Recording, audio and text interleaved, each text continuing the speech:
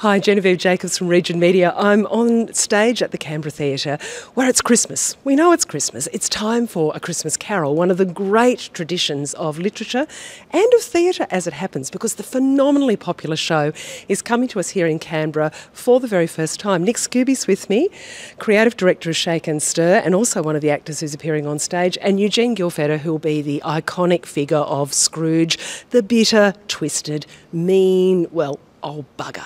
Nick, it's a terrific couple of scenes that we've just seen. This show has been ticking along spectacularly in Queensland. It's been an enormous success. What brings you here to Canberra? Look, it's been running in Queensland in Brisbane at the Queensland Performing Arts Centre for 5 years, and just by the stars aligning, we've finally been able to bring this show here. It's been a conversation that's been ongoing for a number of years actually to bring this show, but due to its size and scale and the fact that Brisbane is so, it's its home, we just had this wonderful opportunity. So we're so thrilled to be returning to Canberra. We've been here many times with smaller shows, so to share this spirit of Christmas with Canberra audiences is just such a great opportunity. Look, it's very, very exciting for all of us.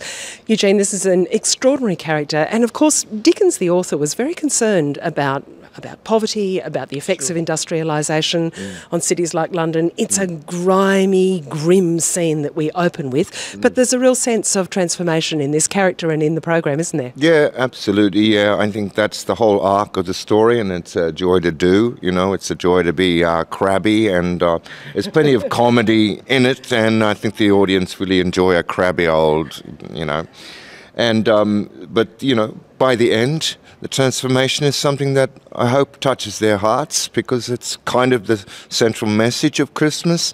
And interestingly, I think Dickens recognised in his time that Christmas as a tradition was kind of fading a bit or going a little bit off course or something.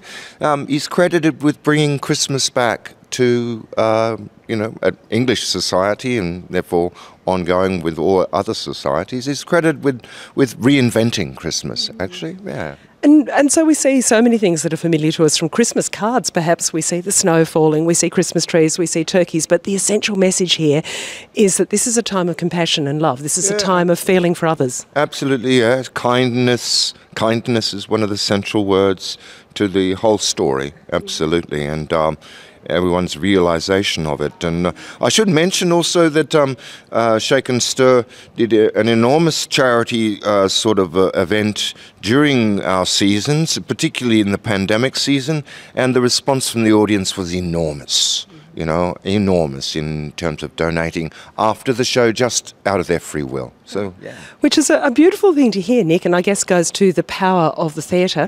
Now, you're here for 2 shows a day for the next, right through until Christmas Eve, hey? Yeah, right till Christmas Eve. So it's 2 shows a day right up until the 24th, and then we zoom home to resume our family things. But it's just so great. I mean, this has become a bit of a tradition for our company as well, and so many returning cast members that look forward to this, and we sort of gather as a group and we enjoy Christmas as we, I guess, bring that joy of Christmas to audiences old and new. Yeah, well, certainly from what we've seen, there's a great deal of joy to be had. A Christmas Carol at the Canberra Theatre from now until Christmas Eve. Look, don't miss it. It's magical, it's exquisite, it's funny. Eugene here gets to be a very mean man. And look, Merry Christmas to all, and thanks for your time. I'm Genevieve Jacobs. This is Region Media.